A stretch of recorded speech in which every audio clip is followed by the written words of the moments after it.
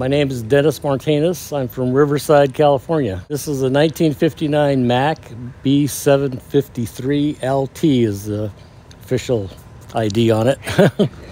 Oh, it's a 673. It's a Mack Thermodyne engine. It's an original engine, and it's got a 5 and a 4 quadruplex transmission. And how did you end up with this truck? My wife found it on Craigslist. She likes the Mack trucks. She found it about I don't know, 3 or 4 miles from here. And she goes, "Hey, there's this Mack upstream." I go, "Well, okay, I'm a GMC guy." So is this her truck technically? This is her truck. Okay. And can she drive it? Well, she can, but she doesn't want to. Oh. She likes being driven. Yeah. Okay. Yeah, she likes being driven. So we found it was in pretty rough shape. In fact, I just kind of passed on it when I went up. We went up and looked at it. It was right after New Year's in 2010, I think it was. I said, "Nah, it's too rough. It would look just like that GMC that's next to it. Same patina and everything. Same color, white with black fenders. The only thing, it ran. So the guy had it running when I drove up to look at it. So anyway, and you're like, eh. And she's like, do it. Well, the guy calls me a couple of weeks later. I left him my card. Actually, he had a tractor I wanted more than the truck. He calls me. I'm at work at the time, and he says, "What about you think about the Mack?" I go, "I don't know." And I said, he wanted, I think, $3,000. I said, maybe a couple thousand. He goes, "Can you pick it up Saturday?" I'm going, "Oh, no." I guess I just bought a truck. I guess I just bought a truck, and I'm going, "Oh, why'd I do that?" And what did you do with the restoration process? Then where'd you start? Well, it was stripping all the paint off, for one thing. Got it down to the bare metal. Did you do that yourself?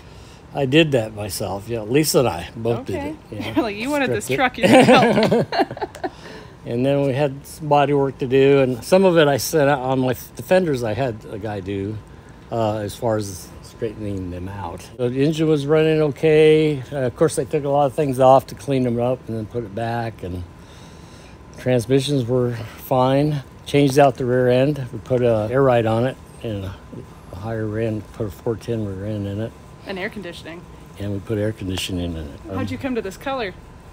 We were in Kansas City, Missouri. I said, "Well, I'm going to go to the paint store here because you can buy better paint back there than you can in California, because California has so many restrictions, environmental stuff." Walked into a PPG store back there, and they had these samples up on the wall of colors they'd made up. And Lisa was with me, and she goes, "That's the color I want right there." I said, "Okay." And I said, "Well, we want black for the fenders." So we got the black metallic fenders, and then of course they called it orange glow is what they named the color. We walked out of that shop $1,600 more. Woo! But the truck was a deal, so that's okay. The truck was a deal. Yeah, you made up for it in paint.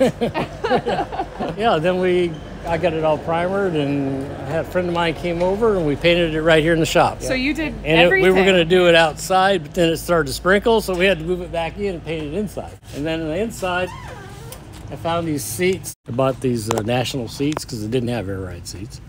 And then took them into this chrome shop where they did upholstery, and they did them, and they did a really nice job. They're really comfortable. And of course, put air conditioning in. I found this evaporator on Craigslist down in San Diego, so I went to this guy's house and had it, and it didn't quite fit, so we cut about 8 inches out of it to make it fit. What's this? Well, this is a cup. A cup holder? Cup holder, yeah. Nice. That was smart. Yeah. So it has a few more comforts than it would have when it was new. This door, I put electric windows in both doors, and this door still has an electric window. That one kept burning out the motor on my driver's side. I think the handle was sticking, so I went back to mechanical, put a new mechanical wind up,